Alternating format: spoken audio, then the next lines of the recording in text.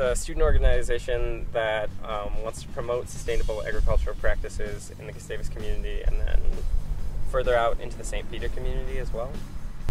We are both interns at the farm. This is my second year interning. This is Renee's first. And basically we plant all the crops and take care of them and then harvest them and take them to the cafeteria. The history of Big Hill Farm, it all began when two senior environmental studies majors the year of 2009 had this idea to create the farm. It's Eliza Swedenborg and Catherine Wickman.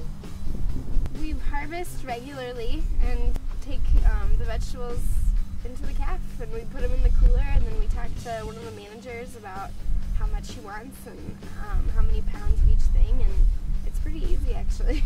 Yep. And then we use any funds that we'll have at the end of the year to buy tools or seeds or... It'll go back into the farm. Yep. Well, we hope to keep growing every year. We've kind of had two first years just because we had to change locations.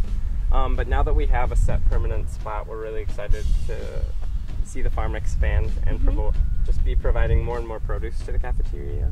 Maybe start planting more things like fruit trees, or have honeybees and make our own honey, or there's a lot of ideas. Most bountiful crop? I would say it's a tie between...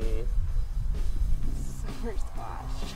Yeah, either summer squash or green beans, I would say. Even though the beans are done, when they were here, just like really, buckets and buckets and buckets and buckets full.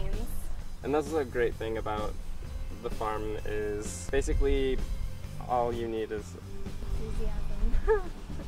something like yeah, just be excited about it, and it's easy to learn how to do things, and it's rewarding. It's a life skill that you keep forever. We're pretty open to volunteers.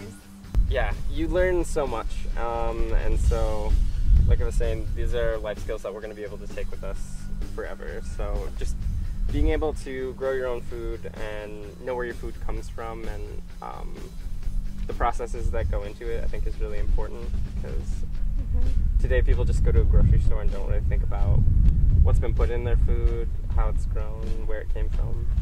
So yeah, it made me much more aware of what I was eating and why I was eating it. And then it turned into what I was buying and why I was buying it, so it just made me much more aware.